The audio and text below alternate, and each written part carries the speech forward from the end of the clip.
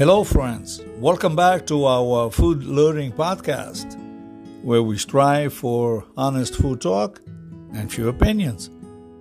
I'm your host, Chef Walter Potenza, and you are connected with Flavors and Knowledge. In this episode, 5 mistakes to avoid when shopping for vegetables.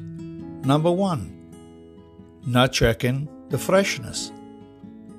It's essential to check the freshness of the vegetables before buying them.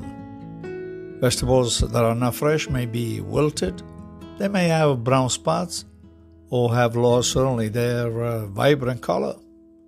Always seek vegetables that are firm, brightly colored, and have a fresh smell. Number 2, ignoring seasonal produce. Seasonal produce is fresher, tastier, and cheaper than out-of-season produce. Be aware of the season when shopping for vegetables and choose those items. In-season produce will likely have a better flavor and nutritional value than those that are out of season. Not washing the vegetables. Let's face it, vegetables can face contaminations with dirt, bacteria, and other unwanted contaminants. So it's essential to wash them right before eating or cooking them.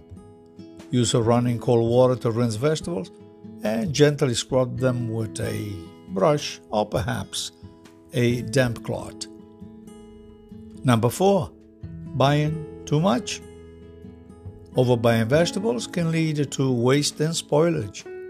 Be mindful of how much you need and plan accordingly. It's better to buy small amounts of vegetables more frequently than large quantities that may have to go to waste. Number 5, not exploring new varieties. Many people tend to stick to the same vegetables over and over again, the ones that they're usually familiar with, but many other vegetables are delicious and nutritious.